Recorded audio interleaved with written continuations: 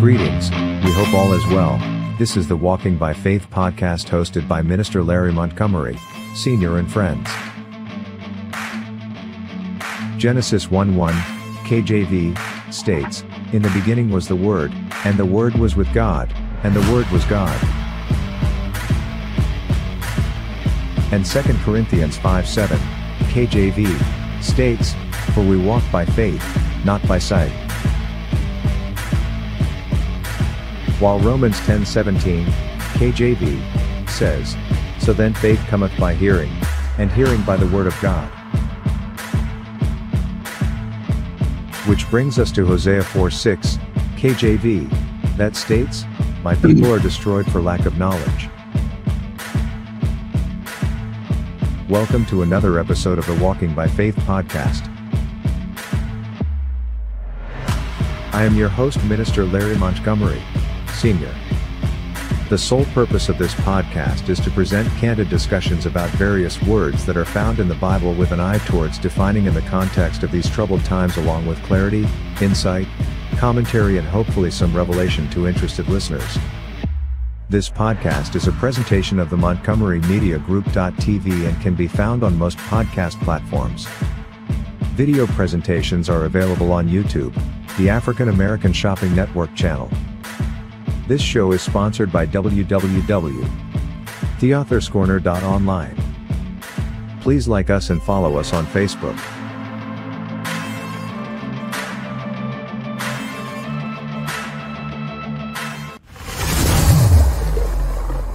God bless, and hello, and welcome to another episode of the Walking by Faith podcast.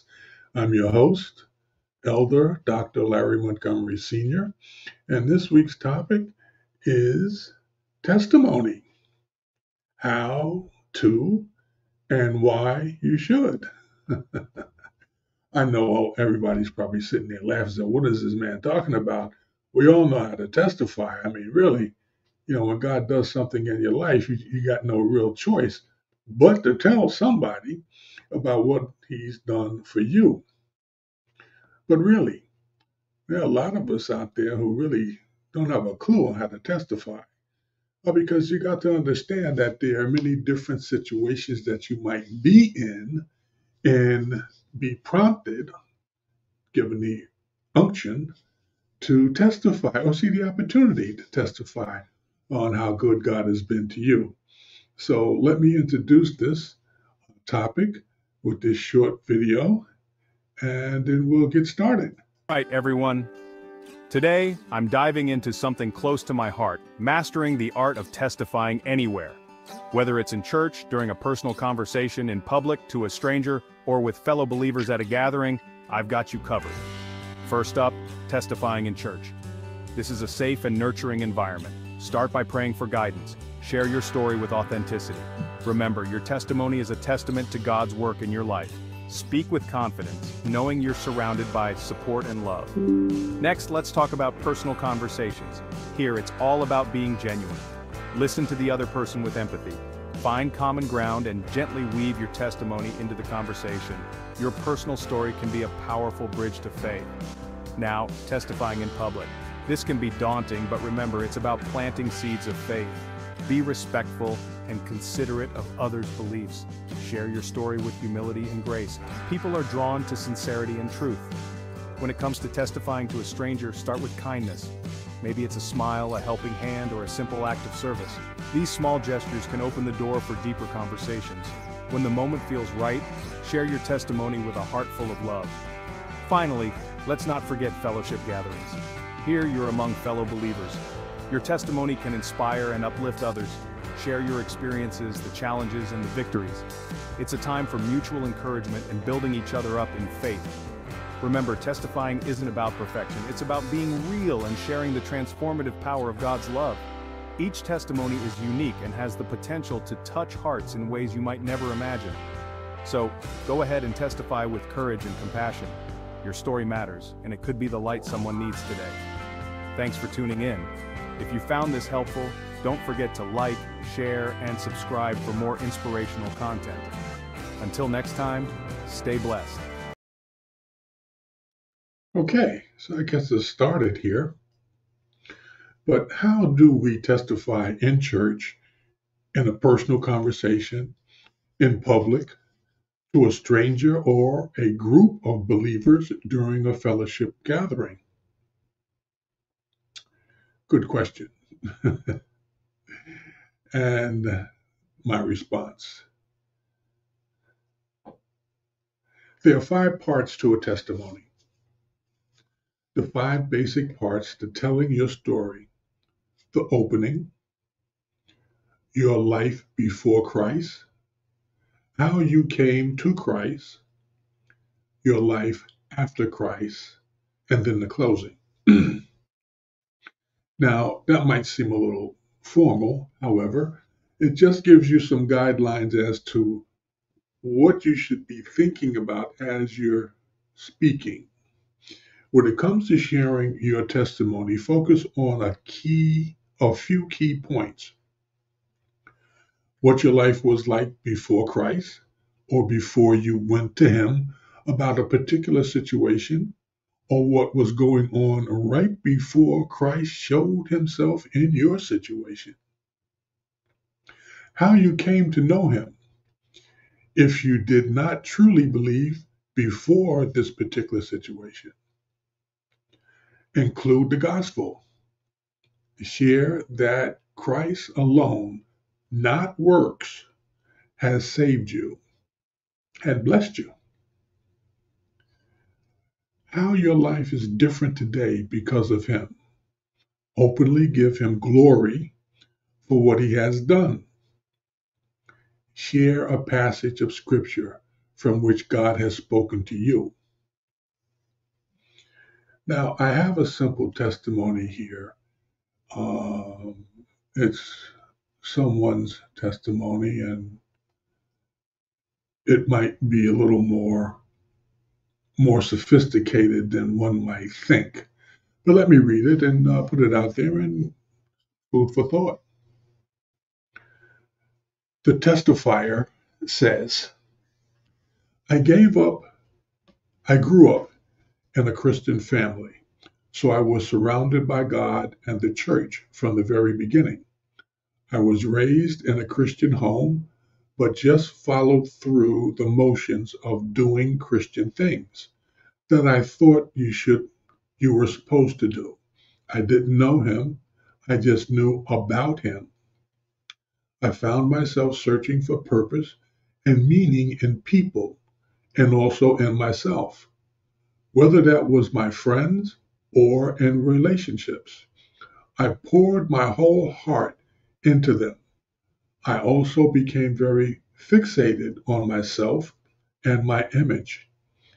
I became very consumed with what people thought of me and was living for the acceptance of the world. At my lowest point, when I was alone and afraid, God drew me to Himself. From growing up in a Christian home, I knew what to do. I knew that He could save me if I just let Him. I confessed that I am a sinner and that I was trying to find life in other people and myself. I acknowledged that He sent Jesus to die on the cross so that I can be saved from my sin and have eternal life. I committed to living for God instead of others. Since knowing Him, God showed me that being a Christian isn't about just doing good works. He made it clear that I do not have to earn my salvation or His love. We find that in Ephesians 2:8-9. He has given me fulfillment and purpose and joy. I am not perfect and I still mess up, but God loves me despite my flaws and imperfections. And when the things I was pursuing before continually let me down, God has never once left me. He has shown Himself to me in His Word, the Bible, in this is where you might add your scripture. God loved me even at my lowest point, and he rescued me from myself and eternal separation from him. So what does it mean that our lives should be a testimony to God? I have another video here I want to share. It's really short. I think it's interesting. Is a powerful way to communicate your faith in God's work in your life. Here are some practical steps for testifying in different contexts. In church or fellowship gatherings. Be specific. Focus on your conversion experience and how Christ has transformed your life. Keep it relevant. Share current experiences with God. Be honest. Stick to the truth without exaggeration or dramatization. Example. Follow the Apostle Paul's model in Acts 26, where he shares his life before conversion, his encounter with Jesus, and his new life afterward. 1. In personal conversations. Listen first. Understand the other person's needs and struggles. Relate. Share how God has helped you overcome similar challenges. Be genuine. Speak from the heart, emphasizing God's grace and love. In public or with strangers. Be concise. Keep it short and impactful. Focus on salvation. Highlight how you came to know Jesus. Invite questions. Be open to further discussion. Remember, your testimony is a unique story of God's work in your life. When shared sincerely, it can touch hearts and draw others closer to Him. I think that we should understand that I would just say off the top of my head, two different kinds of testimonies, maybe even three, probably three, but I'm not going to get to all three of them today. The first one, which was pretty much highlighted in the video, is about sharing how you began your relationship with God. And that testimony would more than likely highlight the fact of what happened, what transpired prior to you seeking to know God better. Then maybe some pointers as to how deep you were in sin. What types of things were you experiencing? What things were going through your mind, through your body, through your life that made you realize that things got to be better than what this is? You know, you see people nowadays, and I can't be critical of the fashion trends. However, some of them are a little more over the top than they were when I was a young man. Some of them may seem to be more of, I want to fit into a particular niche or a particular clique, that I dress a particular way. I get tattoos, certain kinds of tattoos in certain places. People have tattoos on their face. I mean, okay, that's what you want to look like from the age of whatever till you get old, assuming you're going to get old, and you have that image painted on your face. But whatever. And so at that moment when you decided that you wanted to get to know God, or you needed God to help you, or you needed to get understanding about God, whatever it was that drove you to Him, this is a part of your testimony. But the meat of that, now that you've laid the stage, the meat of that is what has He done in your life to change your circumstance that you're happy with. I mean, listen, I used to cuss like a sailor, and I found myself, I couldn't help myself. Everywhere I went, I'd be cursing and carrying on. I got a job and almost lost it because of my language. I met a new friend and was trying to start a relationship with them, and then, you know, the words that were coming out of my mouth were so offensive. Every breath I took, they decided they didn't want to hear my voice anymore. Whatever the circumstance was. Now that God has entered your life and you've committed to Him, you work hard on changing that situation. And that pleasure that you get out of that is something that you want to express to other people. That's a part of your testimony. The fact that you have committed to God means that you are working to get to know Him better. And the only two ways to do that, and really they're both equally important, is one, reading His Word, and secondly, praying to Him.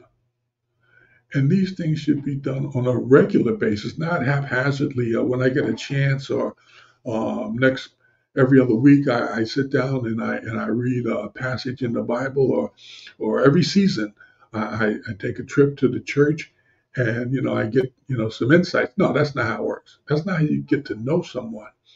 That's not how anyone can get to know you. So why would you think that that's the methodology to getting to know God? And so with that in mind, let me bring this forth. What does it mean that our lives should be a testimony for Jesus? The testimony for Jesus in view here would be a lifestyle and words that openly acknowledge our personal experience of following Jesus Christ. A testimony must be public because its purpose is to tell others what has taken place in the Christian experience. Our regeneration should be a testament, evidence, to other people that Jesus is alive and is changing lives. We testify by our words and actions. If our lives are a testimony for Jesus Christ, then they should be reflections of Jesus Christ as we follow in His steps. That's something you could find in 1 Peter 2:21. Now turning to Acts 4:33, the apostles give their testimony in words, and with great power the apostles were giving their testimony to the resurrection of the Lord Jesus. The apostles, testifying of the resurrection, were telling others what they had seen with their own eyes, heard with their own ears, and touched with their own hands. They gave a personal eyewitness account of Christ's resurrection. In the same way, believers today are commanded to tell others of what they have witnessed firsthand. We haven't had a face-to-face experience with Jesus as the apostles did, but our conversion experience is no less genuine and no less proof of God's supernatural work in our lives. We should eagerly share with boldness and humility the change that has taken place in our hearts. If you look at Revelations 12:11, says that believers triumphed over Satan by the blood of the Lamb and by the word of their testimony. They did not love their lives so much as to shrink from death. Notice the word of their testimony, meaning these triumphant ones spoke verbally without shame or fear. Some believe that Christians ought not verbalize their testimony, but should simply live it out in their daily lives. But it's not an either or proposition. Living the gospel message is important, but it's no more important than our verbal testimony, since God has chosen hearing the word as the means of producing faith. Romans 10:17 and John 4:39. A life dedicated to Christ is a powerful testimony. Paul describes such a life in 2 Corinthians 1:12. We have conducted ourselves in the world, and especially in our relations with you, with integrity and godly sincerity. We have done so relying not on worldly wisdom, but on God's grace. When our actions of godly living match the words coming from our lips, our testimony will be seen as true. I have more, but I'm going to stop there. I wanted to point out, and I may have got sidetracked myself. One kind of testimony is that of when you committed to Christ. The other kind of testimony is something of a more personal experience. I would say a reminder from God that He is with you. Something happened to you that, if not for God, could have gone way, way wrong or been tragic in its ending, but turned to be something that was just overly enlightening, overly a blessing that you did not see coming. And those kinds of testimonies, I know sometimes when we're trying to explain to others what God has done, it might seem to get a little wordy because you're not sure if they understand the circumstances that were in play prior to the event, and then you were excited about what happened, and you get more and more wordy, and then afterwards you don't know how to conclude, and you get more and more wordy, wordy, wordy. Okay, and so it's great to it's a part of our requirement as Christians to give our testimonies, to and doing that to give God the glory for what He's done for us.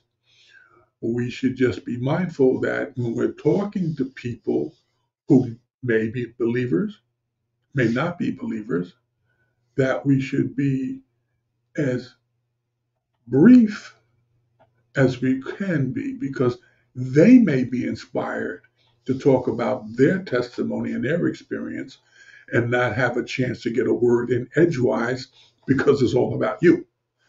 And that's not the point. It's all about God and what He's done. So you don't have to be wordy in order to make your point and to explain what had happened to you. And so I'm not going to sit here and try to give you examples of those things that God has done in my life that, for me, were mind-blowing and amazing. But I can tell you that He has been good to me. And if not for Him, I don't know where I would be, because I've made some mistakes. I have sinned, and I still do on occasion. Hopefully not as much as I used to, but I'm more aware of it now because the Holy Spirit is, active in me. He keeps pushing me. He keeps convicting me. He keeps advising me. Some things that, that'll come across your mind. You're like, oh, yeah, that's how I used to be. And quickly, He had already let you know, that's what you used to do. That's not what you do now. That's not what you should do now. So don't even consider it. Just move on. And it's in your head. And it's like, Well, who is that saying that? Because that wasn't a thought I had on my mind when I was thinking about that sin, you know. But the Spirit will speak to you. It will convict you that, hey, listen, the more you give yourself to God, the more committed you become, the more familiar you want to be, then the easier it is for the Spirit to move you. It's easier to move a feather than it is to move a brick wall. And so we've got to be mindful and willing, a willing vessel to hear the word of God and to move as he asked us to move, when he asked us to move, not when we get around to it, when he asked us to move. And so with that, we're going to close, because next week we're going to talk about some of the mistakes that we make when we testify. It won't be a long session, but I think it'll be informative. I don't want to spend, an hour now trying to cover the entire topic, because that gets wordy. So until then, let's just say God bless you and yours, and I'll see you again next week, God willing, and the creek don't rise. Pray in the Name of is a Bible-based directory that presents discussions and commentary on the importance of names. God has many names because he's done many things. He is the creator, so he has creatorship names. He is a redemptive God, and so he has redemptive names. There are names for God in the Old Testament for things that he's done. There are names in the New Testament for things that he's going to do. There are personal names, names that are personal to you and him. There are Hebrew names, and there are other names. Man's relationship with God is important. And it's important for you to know which attribute or which characteristic of God you're speaking to when you ask him for things. And finally, the name of the Lord, the highest name, is discussed. Read Pray in the Name of by Minister Larry Montgomery Sr. Available at theauthor'scorner.online or email montgomerybusiness@hotmail.com.